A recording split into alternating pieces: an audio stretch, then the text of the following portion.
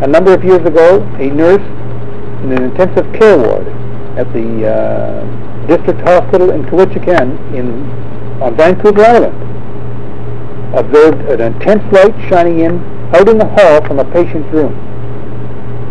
Now the patient at that time should have been resting with the lights off, and the nurse thought that somebody had left the lights on, and she went down to the room to turn the light off. Then she realized on entering the room that the intense light was coming in the window. So she walked over in the intentions of drawing the drapes.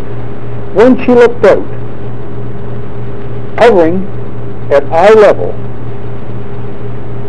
within 80 feet from her building, because it was between the children's wing of the same hospital, was a hovering UFO. She reported that she was stared in amazement and was mesmerized. She said this object was hovering there and it contained two creatures.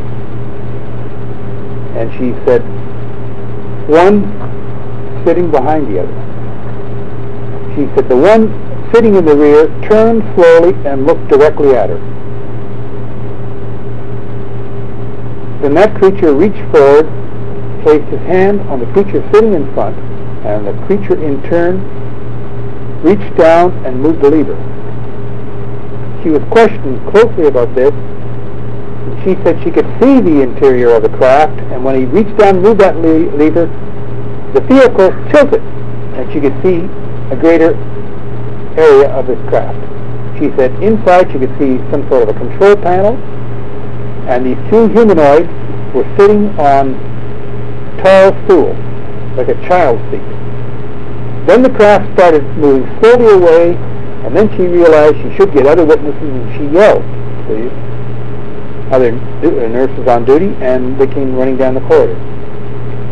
Unfortunately, the ones just saw the light moving off in the distance, and another nurse ran down, I believe it was into a small washroom that had a window that had a view of the area where the object was disappearing, and she saw the light disappearing in the distance also.